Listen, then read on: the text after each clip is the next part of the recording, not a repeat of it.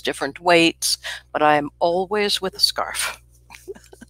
That's my signature. Wow. There we go. I love that. Okay. So I use my earrings as my signature. Yes, you look great in them too. I don't look so great anymore in earrings, so you need something different at different times of life. It's true. Scarf is absolutely work of art, and perfect. I do have beautiful scarves, and I have an unreasonable connection. Really an unreasonable collection. I'm a minimalist in every other way, but the scarves and maybe the books, too many. So let's just wait for like a few more seconds for people to join. Okay. And this podcast is for women, focused on women. And as you can imagine, most women are extremely busy. So most of the time women listen to it, they download it and listen to it, or they listen to it on YouTube. So the same with my podcast, by the way. I'm going to adjust the height of this because it's better for the video. The same with my podcast. Almost nobody listens live. Almost everybody picks it up later. So, yeah. And okay. So while we're waiting, tell me a little more about your company, the work that you're doing there. I think it is my turn to ask questions, but I will answer yours too. I was thinking we're waiting for others. We might as well talk. So yes, I will tell you about Empowered Women series, which is a social initiative by Refine and Focus, which is our main company.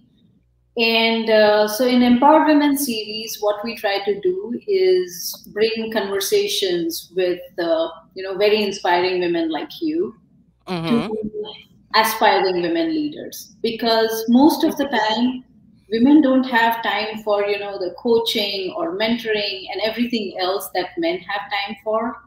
So this is my effort to bring the real life stories, the real life experiences to them. This is exactly correct. Exactly correct. Women lack time, and that means that they will lack a great deal of assets that men bring to both entrepreneurship and careers. And until we balance the, if you will, unpaid labor, we're not going to balance that issue. So very, very complicated, because balancing the unpaid labor has been around for eons. Yes. Right. Yeah. And there is much more awareness on that, invisible labor, which is called as, which is not only at home, but it is also at the workplace. So we will talk about all those things today is my goal. I obviously want to talk about your career, your life, ask questions about how you did it, and how can what can we learn from you, even from your, obviously from your successes, but also from your failures. Oh yeah, I've got a podcast called CEO Coach. It went for 11 years, every week, live, wherever I was in the world, sometimes from midnight and 1 o'clock in Southeast Asia. Right? It was all the mistakes I ever made, so you don't have to make them. I made a lot of mistakes. 11 years. Yep. In truth, it covered more, of course, but it was a lot of it that said, what could I have done better? What did I not know when I needed to know it? And how do I share that? So it was good work. It was good work. And now I do it through VC Confidential, which I shut down the CEO Coach and opened VC Confidential in May of 2020. So that one is all about venture capital, because if you're an entrepreneur, that is the burning question. How do we do this capital? Yes. Yeah. How do we manage it? How do we raise it? Yeah. I would say that thank you for, sharing about your old podcast and new podcast, because in spite of knowing everything, I know so much about CEO Coach that I did not know about VC Confidential. Oh, okay. Yeah, you should check into this one too. If you're running your own company, if it's going to be scalable in any way, capitalization of a company is far beyond conventional venture capital. Right? Conventional venture capital. I keep using this term, conventional venture capital. And that's because this is the kind of venture capital that says, I hand you money, you hand me stock. Then we wait to the end. And if you sell or go to have an IPO, then I get my money back. Generally, the idea was, 3 to 5 years, unicorn companies, and so on and so forth. The truth of the matter is far from that. It's not good for investors, it's not good for entrepreneurs, and it certainly isn't good for the communities in which they are supposed to thrive. So, if you want, I'll dive into some numbers. Yes. Just give me 1 second. I just remembered that you obviously don't need an introduction, but I never introduced you. So let me do that. Kicked off. And that should be the first thing that we should talk about, which is conventional VC and difference between conventional and non-conventional VC, and what your thoughts on it. So welcome everyone. If you're listening to us live, or if you're going to listen to this recorded version of my today's conversation with fabulous Gillian Muessig. I did practice saying it because think of it as music, almost like music. Very close.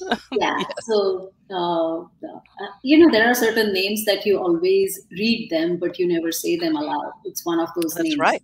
Yeah, that's true. For us, it has always been Gillian. So we are going to talk to Gillian in our Empowered Women series. As all of you know, it's a social initiative of Refine and Focus.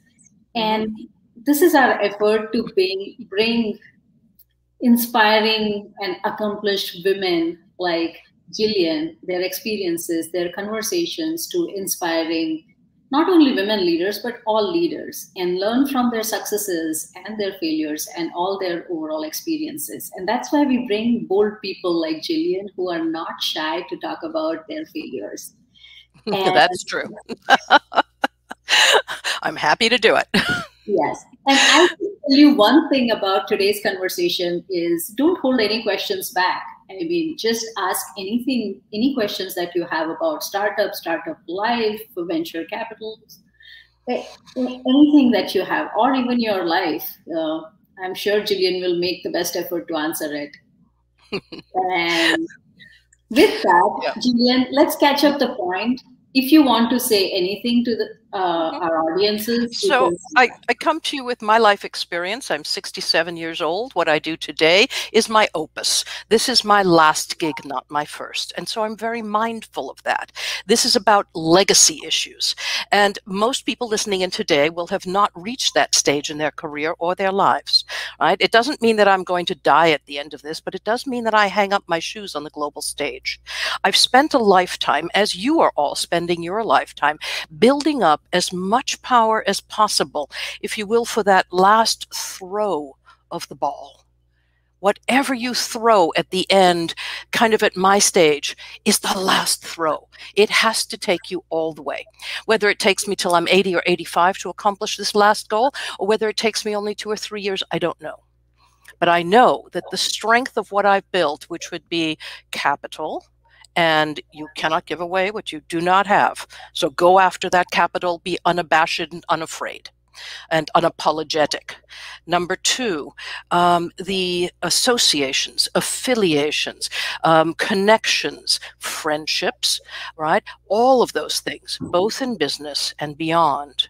And then finally, the skill sets that one acquires over a lifetime. Right? It doesn't mean that I stop here. I'm learning at breakneck speed this world of venture capital. But still, all of the things that I have acquired in terms of that experience, as well as the capital and the connections, are going to take me in this last push. So I come to you with this lifetime of experience as a business operator. I talk a lot about wizards and executors. You can look that up, wizard and executor, and you'll find my name on it. Look at the deck, read it through, it's worth it. A wizard is the idea person, generally a technologist, but not always. An executor literally executes on the ideas of wizards and builds a company around them. I've been an executor to brilliant wizards, most notably to my own eldest son, Rand Fishkin. If you're in the world of search engine optimization or similar, you know he is the largest name in search, right? I was the one in the back office. So with that, and I left early as well. I launched it. I did not build the whole company. So again, it's that push that sends something on and up and on its way. I had a happy exit in 2012. I formed a company called Outlines Venture Group with Ann Kennedy. In the world of search engine optimization, I was to software as she was to services in the world of SEO. She built the world's largest consortium of digital marketing software, and my company, known as SEO Moz, now known as Moz, is now the world's largest provider of SEO software and digital marketing software. So with it, we built an industry, not just our businesses, and we were anomalies. We were middle-aged mothers with 3 children each under our belts in a game that was played by children out of college, and most of them boys. So it was an interesting space to be. We decided we'd earned the right to have a lifestyle company, so we launched Outlines Venture Group, and like any stool that needs 3 legs, we said, well, we'll do some consulting. We've made friends all over the world. We'd like to go visit them. We'd like good food and good wine. We'd like to share it with them. That's all it has to pay for. That's fine. Oh, we're not flying coach. All right, so business class tickets over the water. That's good. Then the second thing was to take this investment of advisory work and board director work, which we had already done in our previous roles leading our own companies. Remember, we were, again, middle-aged moms. That meant that when we went to conferences, people would come and say, I don't know, I've got snuffles and, do you have head cold medicine and my airline ticket doesn't work. And, oh, by the way, would you listen to my business plan? So we served on a lot of boards of advisors and boards of directors, just falling in backwards. Now we put walls around it and said, what do we want to invest in, right? Because when you serve on a board, you get a bit of stock. So this was stock in exchange for service, not stock yet, in exchange for capital. Over the coming years, we put in some capital to a few companies as well as our labor, and that seemed fine. I think we did one consulting gig and decided, yeah, we don't actually need to do that. We're not doing that anymore. So what remained was the advisory work, the board director work, in exchange for stock, of course, and we helped these companies to thrive, and we began to learn about the world of investment, starting at the angel stage and moving on to being a venture capitalist. And then finally, we said, well, we give back. It was difficult to build scalable corporations in our time. And so we would preferentially help those who were women trying to do the same. And we thought, of course, it is better now than when we built it. It's easier now. And the answer is not so much. Nowhere near the improvements that we thought would have been made had come to play. In 2015, well, actually 2016, First Round Capital published their 2015 report. And this is where I'll get into the numbers now. They published a 2015 report on their most recent closed 10-year fund. Now, First Round Capital is a massive venture capital firm, so this is a pretty large portfolio.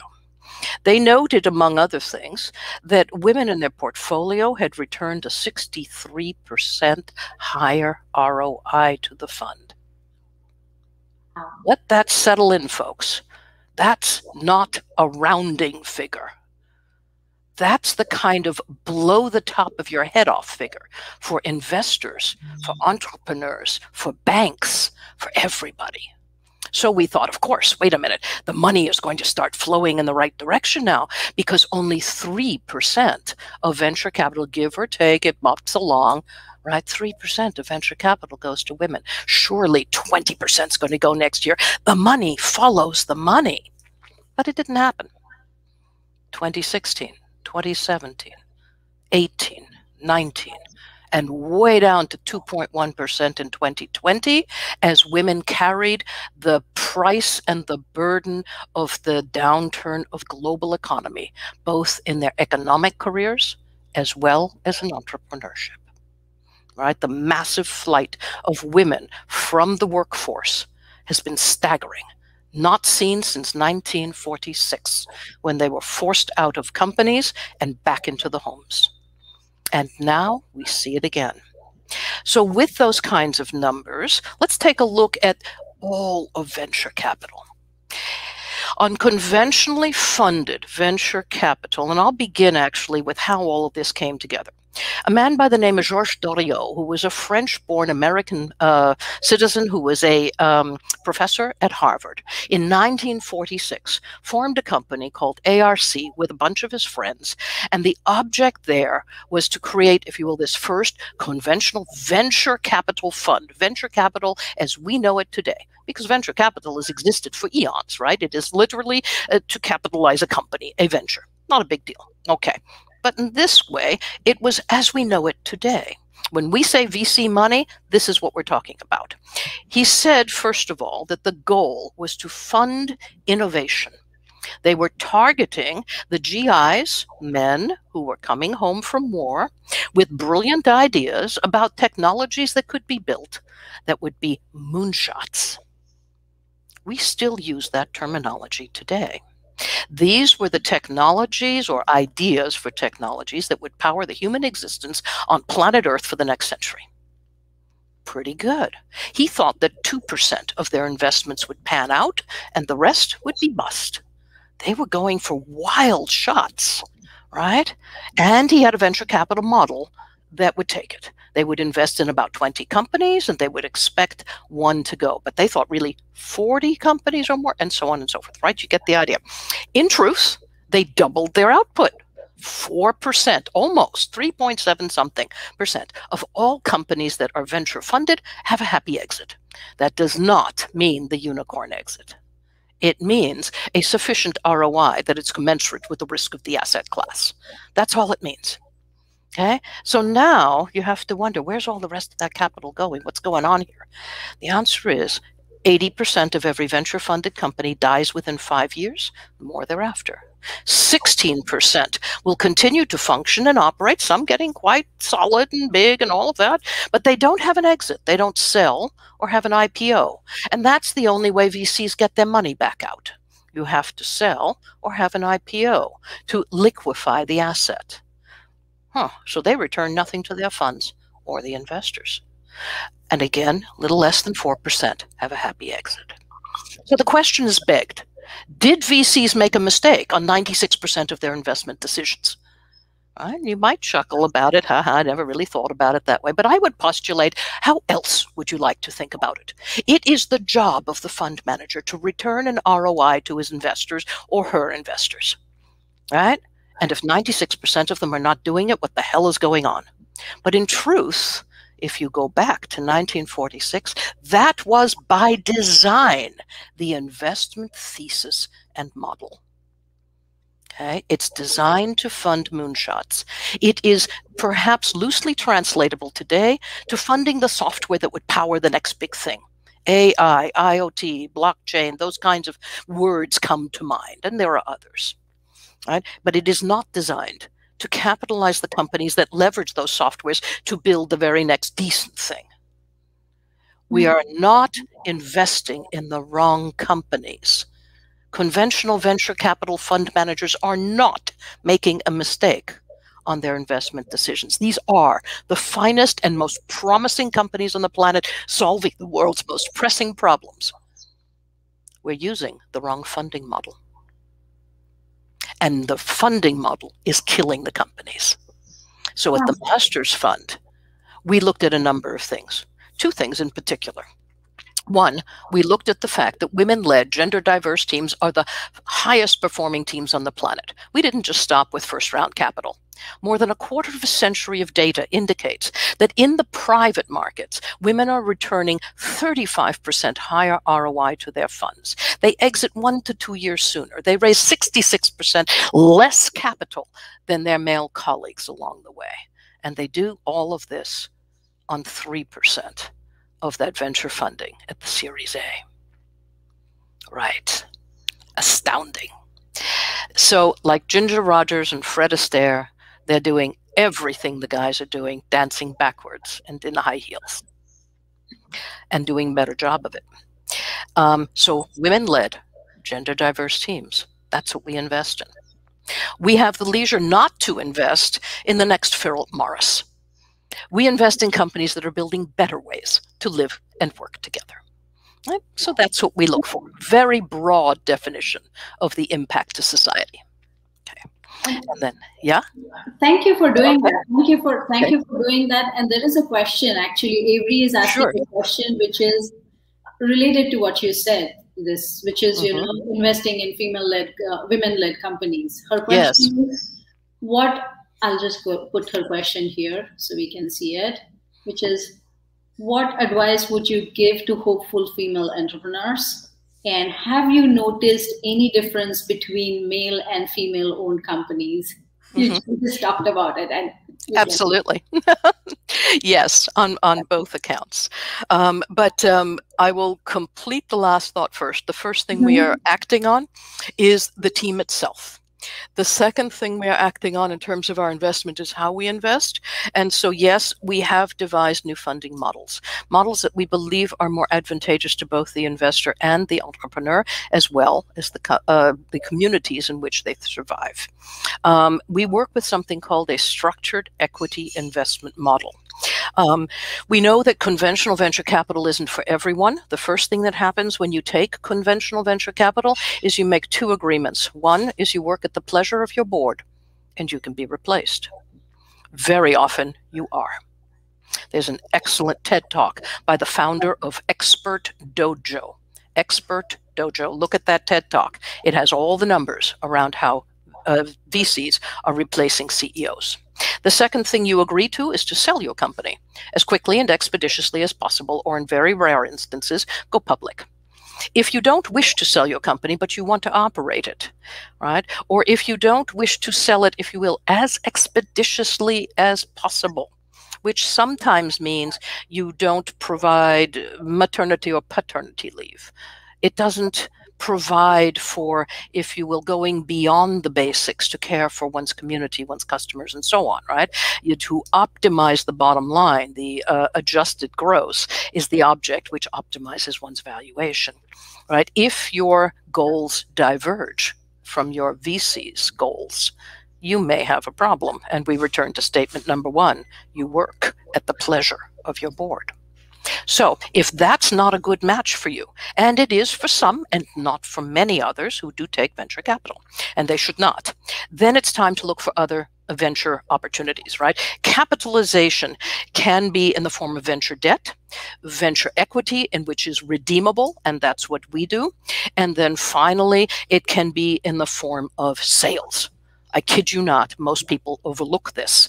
At the very earliest stages, VCers are saying, oh, just get the eyeballs, just get the people, and so on and so forth. This fills that model of investment in which they capitalize the growth of the company, not the revenues of the company capitalizing itself.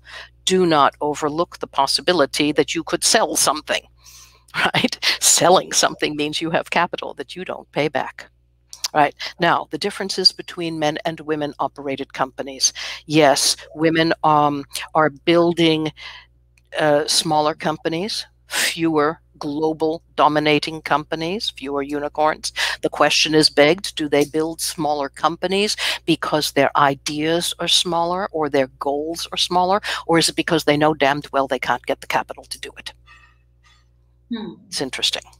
Women don't get the capital not because the company idea would be lesser or more, said the Swedes. They did studies around this in which women and men presented exactly the same deck and were offered these massive differences in valuation and, of course, massive amounts of no's versus yes at all. Even if they got the yes, it was lower valuations. The question there was why, and it has to do, if you will, with the comfort of the investor, right? Humans are comfortable with humans like themselves, okay? Regardless of what the t-shirts say, different is dangerous, right? The t-shirts are saying different isn't dangerous, we should welcome, immigrants and so on.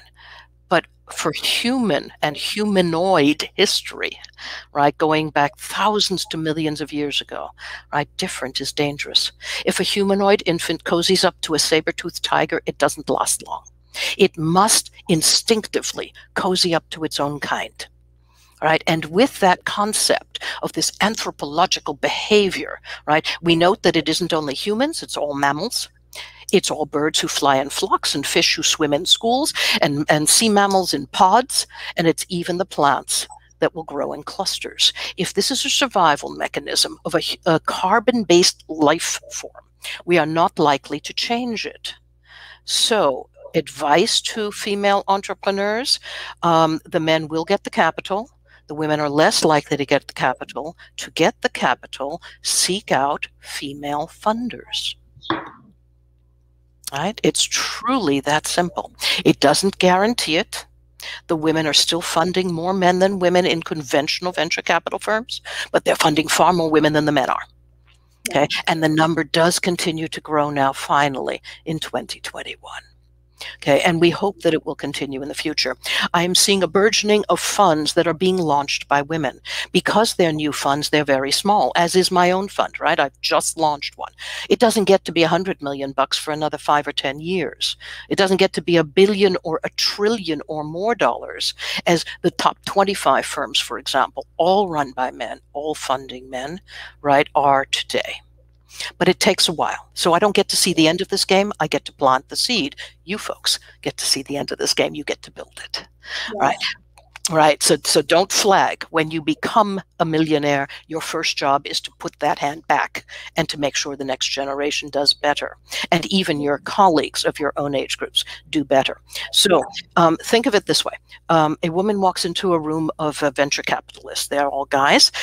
They are tall, white, American spoken, able-bodied, now a little elderly, slender, males, mostly from Harvard and Stanford, 2 universities in the entire world. With baritone voices. Okay. They're wearing blue jeans, dark t-shirts, and sport coats. And you're going to pitch a deal called Joy Lux. Joy Lux is solving pelvic floor collapse. And you show them what looks like a fancy technological dildo and begin to explain it. Right. And they're busy looking at each other and going, well, my wife doesn't, and your wife doesn't, and I don't know, and so on and so forth, right? It's a funny example because really it's totally out of their purview. But it's time for us to stop shouting at these tall white guys and say they should do better. If you want the money to go to different hands, societally, the money must come from different hands.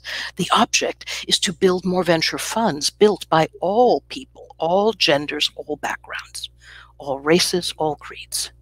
And then they begin to understand the issues that are being presented to them, because it's hubris for us as just individual humans to sit in the society and to think that we can understand all ideas, work with all founders, all management styles, and build and support all companies. That's nonsense. The guys are doing a good job. Let them do the good job. Do our job. Let's get it done.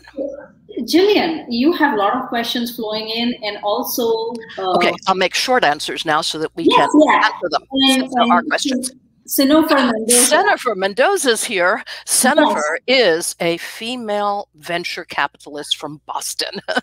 One of the finest folks. She does due diligence that blows my mind. And she and her husband, Adrian, are powerful VCs.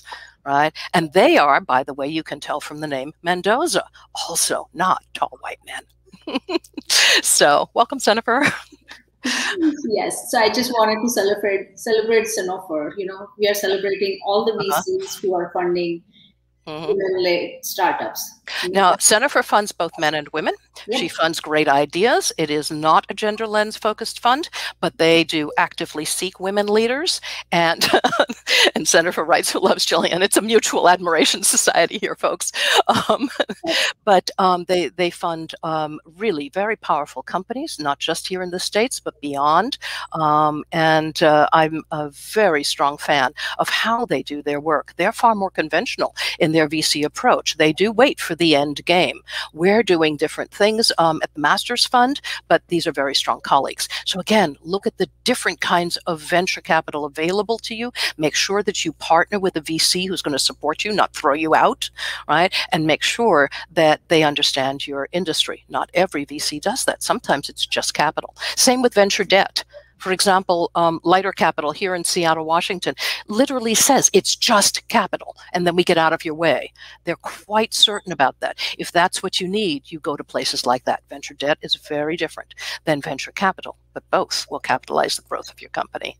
So what questions do we have? Yeah, and I just wanted to make a point. Cinnober might be investing in both men and women, but yes. when a company comes to her and a woman is selling an idea for pelvic floor collapse, she gets it. Yeah, there is someone who is going to get it. There is someone who is going to understand that this is important for certain people. So here's the thing about that funny story. The end of that funny story is let's change out those guys and put in women instead. And even if they're all 20 years old and they've never heard of this before and they never really thought about it before, they get it in 20 seconds. Yes. Right? They just intrinsically get it. The point is that you find the right funder for the right founders. We need to make more funders. We are at the Masters Fund, our job is to engender 1,000 more women-led funds, whether they're gender lens focused or not, makes no difference, right? Our job is not to build a single fund. It's to engender more of them. Yes. Same thing. Okay. Yeah. So Fallon is asking a question. Have you seen an increase in women-led VCs and startups in the recent years? Absolutely, on both counts. Women are actually leading the return to entrepreneurship, not necessarily in technology, but across the board in the United States. And they tend to do that after every recession. This was an interesting piece of information I hadn't known before. The Center for American Entrepreneurship reported way back in 2018 that we had the lowest startups in the United States, number of startups in the United States, since in 44 years. So that's very worrisome. Those of us in technology think, oh, startups are all over the place. The deal flows everywhere. But in truth, across the board, technology and Main Street, if you will, or manufacturing, they are, it's very low. And it continues to be, of course. I have no idea how 2020 decimated that number. So we have to take another look at that. I'll be connecting with them again shortly. That group is located in Washington, D.C., if you want to connect and find out more. But what we are finding is, what I'm reading is that, and this is the New York Times, so not difficult to find, right, that women are leading the return from the recession with new entrepreneurships. Many of them, however, are little more than cottage industries. They may actually be operated out of their homes, so they would technically qualify as cottage industry, but many people are doing that these days beyond the size of what was historically a cottage industry. Many service companies, as well as product companies, and some in the tech sector as well. We are seeing more women in the funding world, absolutely. So women-led VCs and also women engaging in VC. When I began some years ago, it was maybe 4%. I think we're up to about 8%. And Jennifer, if you're still there, maybe you can text that in. If you know the number of women who are VCs in decision-making roles, it doesn't mean they have to be a managing director. But recently I've been reading new numbers coming out from, just the technology and the venture capital, things like PitchBook and so on that would publish these. So I'll be looking for 2021 numbers shortly, of course, as the year comes to a close. The answer in general is yes on both counts. There's an increase in women building and an increase in women funding. We now need to get more women to move from angel investment to venture capital investment. And on that, I would talk about agency over one's own capital. Even women who have built fairly good-sized companies, like myself, for example, when I left Moz, I came home with millions, right? I took that and I put it on the table and said, what shall we do with it? That was the conversation. If a man does the same, he might mention, by the way, I put $250,000 into this new startup over there last week, whatever. He might, or he might not. It isn't that he dismisses his wife's input. It isn't that she cannot decide what to do with her own capital. It's the difference. There we go. Jennifer's got numbers on this, by the way, folks. 13% as of February 2020. These are women, female partners, and general partners in the funding world. So 13%, much higher. So that is a significant increase, and we need to see it come up to about 51%. But that doesn't mean they will control the same amount of capital. It means that they are engaged in the process. So over time, right, that AUM, assets under management, is still way out of whack, right? We're working on it. Okay, so when women come home, if you will, with capital, whether from salaries or from entrepreneurship, right, they talk about what shall we do with it. This is somehow a either socially taught thing or visceral in the process in which we go to the well and talk to our colleagues, and we put things in the community pot and do things. In the philanthropic sector, it's known that if you grant $1 to somebody in the bottom billion, right, who earns less than $2 a day, right, the bottom billion, and you give them $1, if it's a woman, she's likely to, I don't know, find a chicken that she can buy with it. It will lay an egg, and then she will feed somebody, and then over time it will do something else. Maybe it will have a chicken, and then she will have, right, she amplifies the health and the wealth of the family and the community. And if you do the same with a guy, almost always it goes to drink or a cigarette. So it's, you know, these are glittering generalities, rough numbers, and they're hard to swallow. But we do know that women do things differently. This conversation about what should we do with capital versus simply making a decision is known as agency over your own capital. And it does not come, for whatever reason, naturally. It's something you should be thinking about at the early stage of your life. It's something you should be thinking about as you earn the capital through either your business or your salary, and be setting aside capital and designing your own future. Are you managing your 401k? Are you managing your investment accounts? Do you have them yet? Do you let somebody else do it? In other words, a financial manager. If that's not your thing, and you're just an artist or I don't know, a chef or something, even in your business, money is not what you do, but you're kind of total wizard, the idea person, that you let somebody else do it, then make sure that you're working with somebody who understands your goals, understands your ethics, your morals, the whole bit, what you want to do and what you want to accomplish with your capital. And in that case, it's directed management of your own capital. But under no circumstances, always consider that a he partner would have the rights to do whatever and invest in whatever, and sure, that's okay, but that you do not. Too often it happens. Most of the wealth that is transferring now in the United States, more than $1.3 trillion, from the golden agers to baby boomers, is actually in the hands of female golden agers now. 70% of female wealth is there. And that's because they are outliving their spouses. They may have earned it themselves. Their spouses may have earned it. In most cases, the spouses have either earned it or inherited it, or the woman may have inherited as well. Okay, but in that case, these women are very unlikely to have agency over their own capital. They have someone else managing it, and the manager is almost always a guy. So with that, it's a challenge to get these women to step up to the plate and to invest with their kind of their goals in mind, their social and civic goals as well. So we look to philanthropy and say, what about the philanthropic dollar being invested in venture capital? I'll come back in a year and I'll let you know how it works. The answer is these conversations have been going on for about a year or two.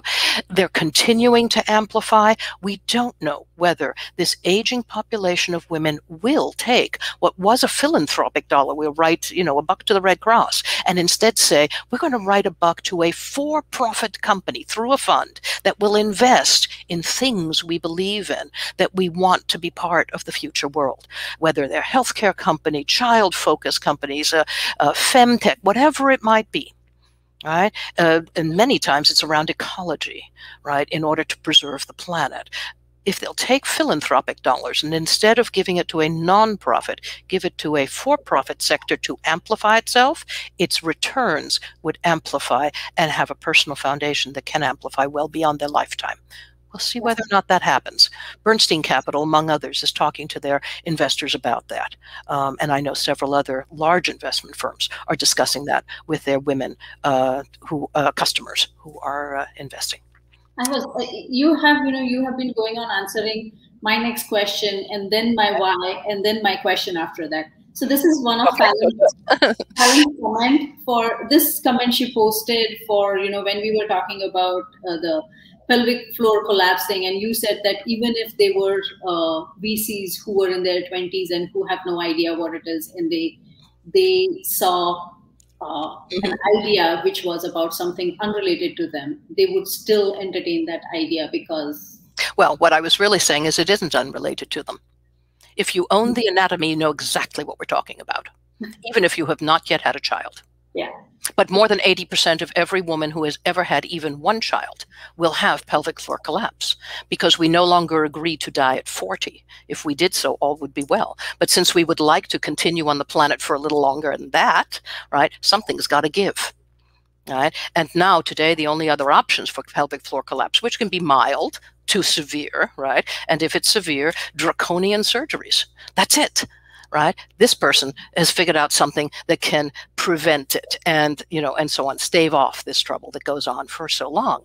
Knowing that, right, the question is, who are you going to present it to? Somebody who gets it or somebody who doesn't? What I'm really saying is match the deal, right? If you're running a company with, I don't know, an ecological impact in farming, go find those people. Right? If you're making a short list of venture capitalists, don't just shoot it out to everybody. Find somebody who has invested in this space, who knows what they're talking about. Preferably they invested in version 1 of what you're building version 2 of. Right? They've already had perhaps a happy exit with version 1. They know that there's money to be made there, and they know how to support it. And now they say, oh, look, this is the next generation. Sure, we'll dive in. You don't want one that's competing with what they have in their portfolio today. You want something that is complementary or version 2. Yeah. Okay. And here's a question from Zach. This question he asked like almost an hour ago. Yeah. So he's asking about, does VC always apply to speed to sell, or is there a strategic long-term company or culture building approach to it? No, they don't always say you must sell early. That very often they will want you to grow to be that billion-dollar company. And so long-term holds are common, by the way. The average time to exit is 11 to 15 years. This idea that everything comes in 3 to 5, not anymore. This is no longer 2000. We're at 2021. That's a generation later. And again, it doesn't mean that every hold is going to be that long either. So yes, there are VCs who have what they call patient capital, and you should look for that term, patient capital. When they say so, that's probably what they mean. And they're willing to wait longer, right? They're willing to work with you over a longer period of time. VCs are not awful people. This idea, you know, they're sharks, this and that, the concept of Shark Tank and so on. Yeah, we get that. But how should I say, a few bad actors will paint an entire industry. I'm not saying they're bad. All right. I'm saying make sure you understand the nature of the deal you're making. Right? You do agree to serve at the pleasure of your board. Therefore, as you put your board together, of which VCs are a member and a strong member, right, make sure that your goals and their goals align, that your ethics and their ethics align, right? All of those things have to come together, right? Once you have a good VC partner, they really can take you to a strong finish line. Okay. But if it isn't the kind of company you're building, look for alternate methods. I want to ask you a question. I have 1 or 2 questions on that. And I'm just going to, yeah, there are no other questions, so I get to ask my question. Okay. Let's keep this here till then. You know, I love this. Who loves Gillian? So obviously, what are alternatives? Because people are so, you know, startups are so focused on getting capital. They don't really, once they get capital, they don't really, many of them don't really think about the match in terms of values, match in terms of culture, behavior. Right. Yeah, it's hard to think about anything else but money when you don't have it. There's no question. I mean, that's whether it's in personal life or in corporate life, right? When you are hungry, you can think of nothing but food. So I've been there. I know exactly what it feels like. It's difficult as hell. Okay, but how should I say, the strength of character that is required is about that 1% inspiration, 99% perspiration thing. Yeah, you've got an idea, and yeah, it's cool and all of that. Now, do you have what it takes to stay up late and, you know, day after day and so on, and slog through the process of finding the right VC? right? That's what cuts the wheat from the chaff, the winners from the losers. It's those who take the time. I'll tell you a story about Moz. In the early days of Moz, it was self-funded. I was the executor to my brilliant wizard son, and we were flopping around making all of these mistakes, and things were very dark, deep debt, all kinds of trouble. And during that time, he wrote the SEOmoz.org blog every night. SEOmoz.org was a .org. We were never going to make money with that. We had a different consultancy on the side and so on. We were building a search engine optimization company. He would write these findings and theories and so on, and demonstrate stuff that he was learning to his colleagues in the world of search, because it was a new industry, and he was helping without even knowing that he was becoming a thought leader. But he had agreed to do this every night, and he did not telephone these things in. Everyone was well researched, well thought out, well written, graphs and charts and documented. Right? One night after he had done this, for some time, it was already just shortly after Twitter had been launched. And he had a Twitter account at Randfish, and he had a Twitter account at SEO Moz at the time. I think it might have already been at Moz. And now it's probably at SEO Moz. At that point, he wrote one evening, he posted under his own name at Randfish. He said, "I'm exhausted. I don't know if I'm going to get this blog post up." And quickly thereafter, 2 or 3 minutes later, SEO Moz responded on Twitter to at Randfish, "Don't even think about going to sleep until that thing is posted." And then 20 or 30 minutes later, maybe an hour later, he posted from himself, that it was up. And then SEO Moz responded, "Okay, good, get some sleep." In the morning, the Twitter sphere, which was largely filled with people in the digital space, of course, and in SEO, because they hop in first, right, was saying, "Does anybody else think it's weird that Rand Fishkin is talking to himself on Twitter?" They knew whose fingers it was. He ran both accounts, right? But he really was talking to himself. He was really putting it out there so he would have no opportunity to just let it go that night. He wrote that blog, right, and researched it and published it every night for more than 3 years. Count those nights. That's more than 1,001 nights of Scheherazade, as if his life depended on it. And it did. That's what cuts the wheat from the chaff. That's the identity of a successful CEO. It's the one who shows up, right? Viral content, that's not once. Viral content is about sharing what you would give your left arm to know about if you didn't know it and you needed it, to those who need it, and to do it again and again and again without stopping, even though you are exhausted and those buckets are too heavy to carry. That is what it takes. My God, love that, love that. Zach is saying that, the vulnerability. Been there. Yeah. So as his co-founder, I saw him do this.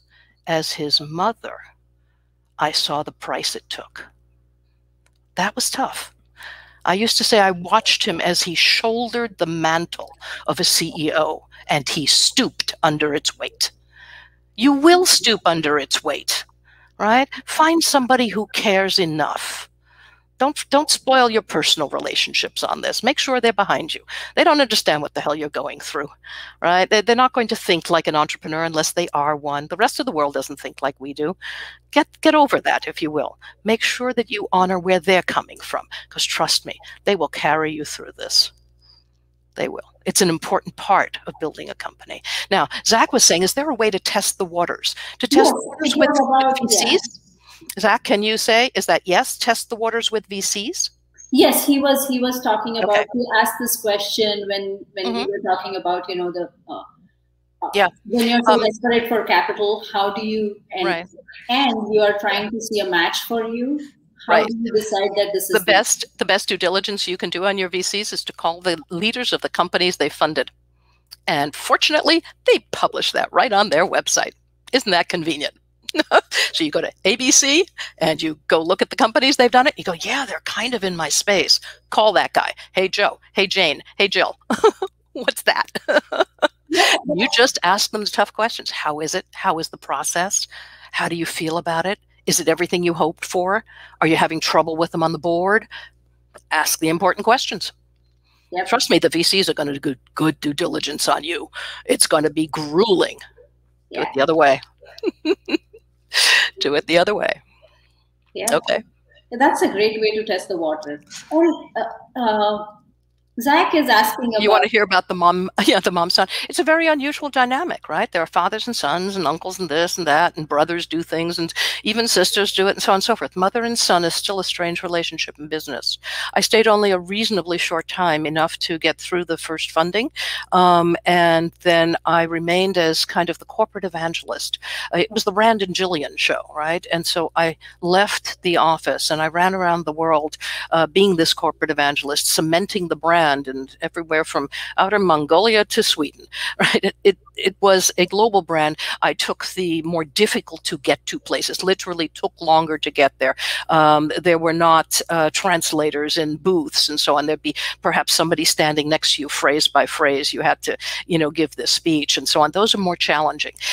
For the Western Europe, England, and the United States, we built the brand of the internal staff by sending them out to speak. And in the end, it worked very well. By design, my son and I were never in the same city at the same time, divide and conquer, right? He spoke also all over.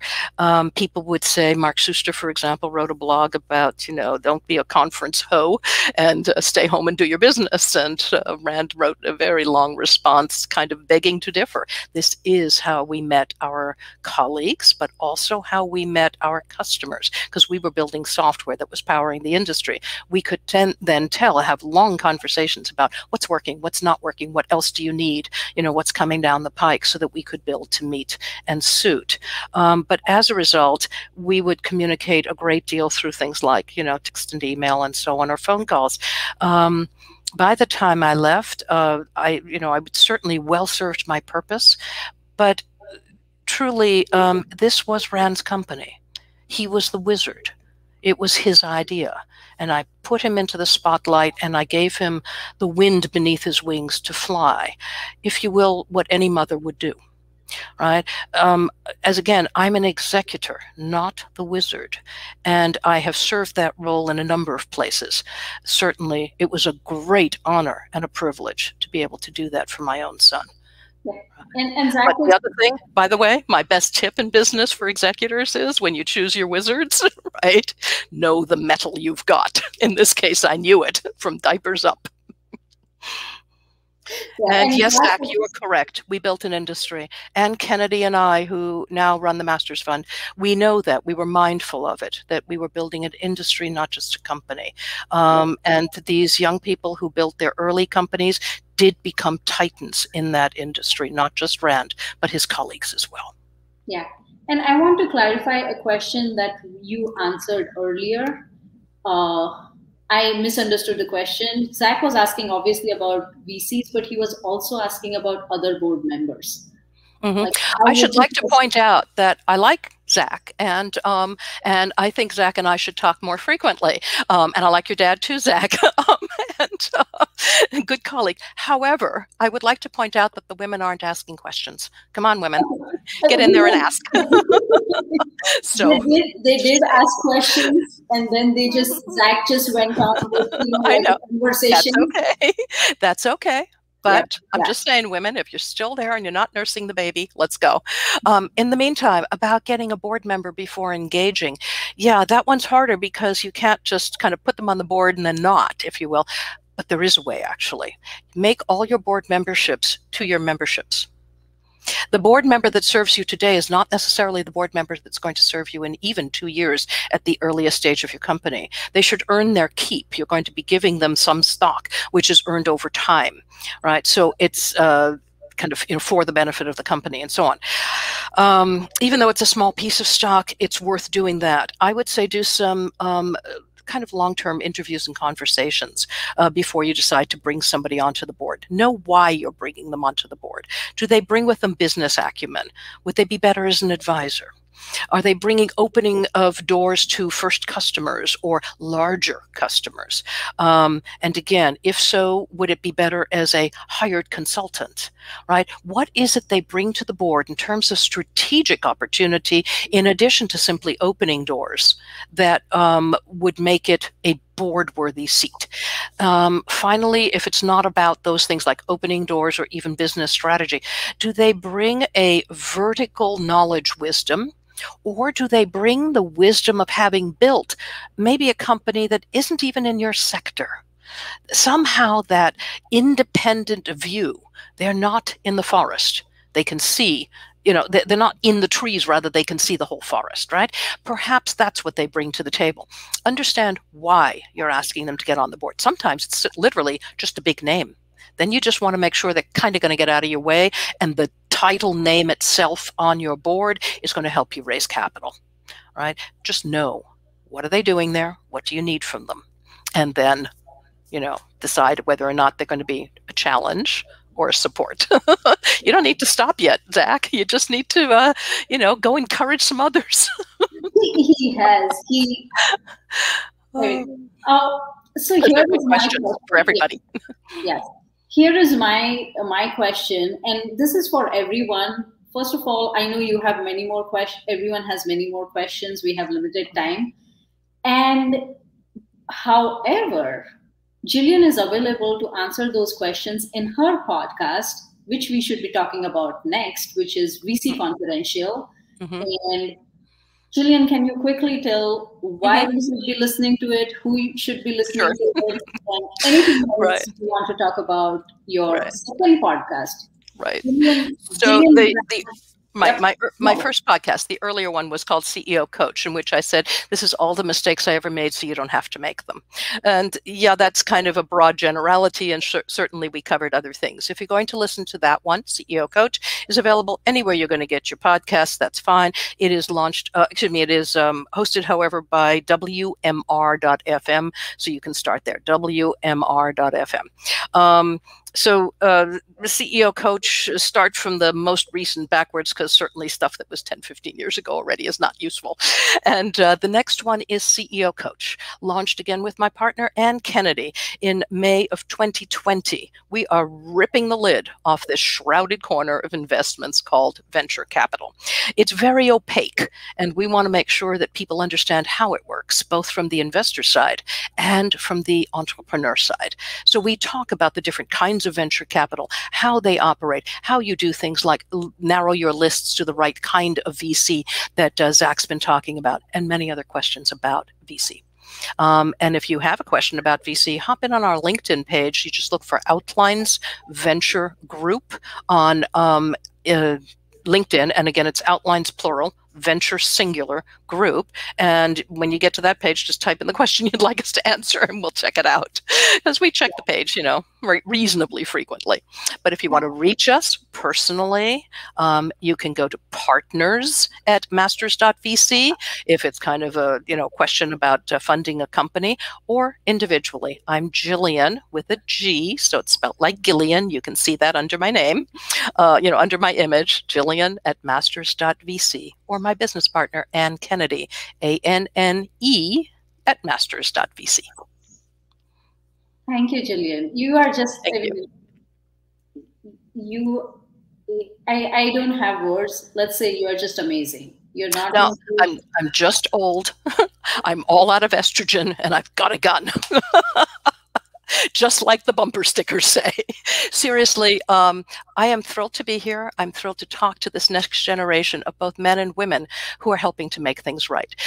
Do go to masters.vc, go to the About page, read the story of how we named the Sibylla Masters Fund. It's a good story, right? And it will inform you. It takes men and women to make it right. And when you do, all ships are raised. Thank you. Thank you so much, Gillian. And I'm going to, all the links that you mentioned are going to be placed in the comment section of wherever I will post this podcast. Perfect. So that everyone has direct access to those links. And perfect. Okay. And I'll look forward to hearing from anybody who was here today or listening in later. Thank you, Gillian. Thank you. Bye-bye.